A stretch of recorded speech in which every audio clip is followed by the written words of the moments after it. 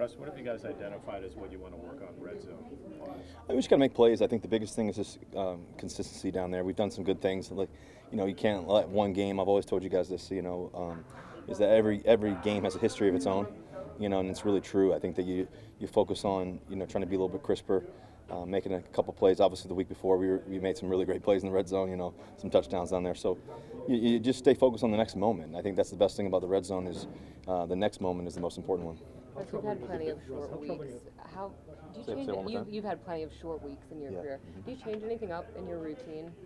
I try to keep my routine as similar as possible. I may have to speed up the days, and the timing, especially when we play on Sunday, ate dinner with the family and friends and all that. But then, I'm already watching Cleveland, Sunday night and studying early Monday morning and everything else, and just really preparing that way and physically getting tons of treatment Sunday night as well. So just getting, really 2 days ahead. I always try to be 2 days ahead, a short week like this. So I think the best thing, too, is just getting out for practicing today. We're moving around. Guys are focused, locked in, and watching tons of film and studying together. Ross Tomlin said he wished he hadn't thrown the ball in the end zone, the one that got picked. Do you wish the same, or do you wish you threw it differently? Yeah, me too. Anytime you get down there, we want to score points. Obviously, we were trying to get a touchdown there. I tried to lob one up, like I told you guys, up to the big man, but they made a play. In those situations, it's, I've obviously made a lot of plays down there, creating and everything else. So, that one in particular, just throw it away, make it an 8-point game, and then we get the ball back again and go score again. So, the great thing is our defense responded. I think Peyton Wilson's play, evened it out a little bit, but that was a big moment for our defense to make that play. How troubling have been the turnovers in the Say red again? zone? The last 2 weeks you've had turnovers in the red zone. How troubling has that been? It kind of changes the statistics there, Yeah, I mean, you never want to turn the ball over at any point. Obviously, I think the best thing that we can do, though, is focus on just trying to be, great in the fundamentals, great in the little details. And every time you step in the red zone, looking forward to scoring touchdowns. I think that's a mentality thing. I think that we've done that so far some this year. We want to do more of it, obviously. And we've got to have a great week of practice this week, obviously in the short week, and be able to do it hopefully this week. You've been on Super Bowl teams. You know what that feels like. Does this 8-2 record feel like a team that could still be playing deep into January? Yeah, I mean, I definitely think so that we have a chance. I think the biggest thing for us is continuing to just take each week as the most important week of it all.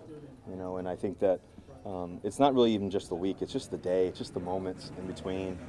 I think the greatest teams, the greatest players in any sport, especially the teams I've been on, is the moment is it's never too far away. It's right here, right now, and you're just locked into that, and you obsess over that, and you enjoy that part, and you embrace that part, and you love that part of it because you never know what tomorrow holds. And I really believe that. You just have to stay focused on the moment, and I think when we get to do it as a collective team effort with these guys that we have, the fundamentals, the focus, the details of the guys we have, the passion, and then our fan base as well. It makes it that much more fun. Russ, with that being said, a lot of guys have been emphasizing team here. Does it feel like a complete team with you guys, not just the offense, but everyone? Yeah, I think, really since OTAs, when we first got here and the guys coming to San Diego, just especially offensively, we just bonded in such a great way. I think that's been fun. And then, obviously Latrobe was great, and, and the hard work you put into there, the tough early mornings, the late days, the late nights, and all that, and sitting on the porch, as I told you guys before. And then I think it's just the little things that you have to do well. There's no substitute for hard work. You got to do the hard work, and I think, on a short week like today, for example, and this week, guys doing extra work, extra throwing in between drills today. George and Van and Big Mike and Calvin and Pat and Darnell and all those guys are getting extra work. Jalen and Naj just getting extra handoffs and extra different things that we're doing, and I just think that extra time is everything. And then you add into the bonding, when we get to go out to dinners and break bread, and just those moments too. And I think all those things add up and matter, and we're having fun. We're having fun being together. This is, the best part about life is that when you get to play football, you get to play the game you love. And, I always say we have the best jobs in the world. We get to do what we love to do every day, get to work at it, get to have fun while doing it, and it's a challenge, but we embrace it every day. Bryce, what do you see from this Cleveland defense when you watch them? I mean, they're obviously tough, physical. Obviously, it starts up front for them. They got some great players on the defensive side. I think they fly around. They're coached well. We got to bring our best football. Russ, you've had big targets before.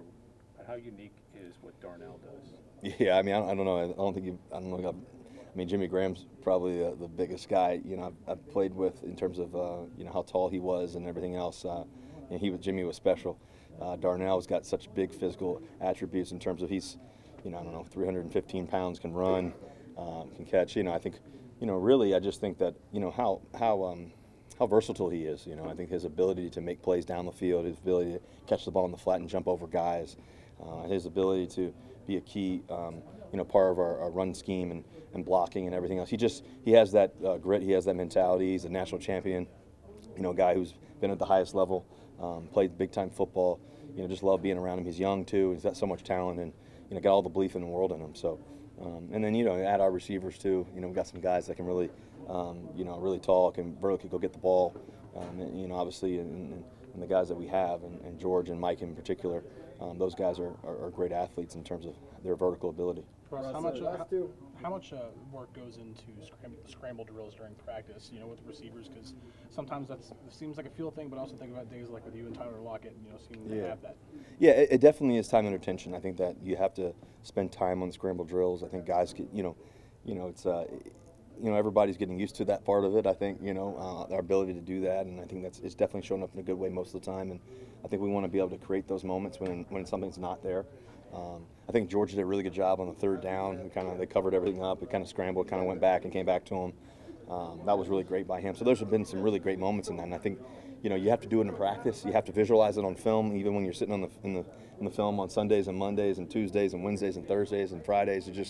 You're learning, and you're always learning. We got such a good young nucleus of guys that we're constantly learning, and that's the best part about it. And I think it's been obviously a big part of my game over the years, and those explosive plays and those moments that happen. Just, you know, I'm never really looking to scramble, but when it happens, here we go. You know, I think those guys do a good job of that. Russ, when you face an aggressive defense like the Browns, how do you balance the will, you know, to make the play in the moment and take what's there with living for the next play? Because of how they try to press you guys, blitz you guys, and make plays like that. Yeah, you know, played these guys last year. They're physical. They fly around. They do a great job. Like I said, they're really well coached. Coach Schwartz does a great job coaching them up, and they're just such a talented group. So, you know, they're gonna make some plays here and there. You got to understand that. You got to understand the balance of the game. You know, and just really, you know, just playing the game. If it's a 4-quarter game, you know, it's a 4-quarter game. You get to play the moments. And as I mentioned to you guys, hopefully you have a collection of 75 great moments.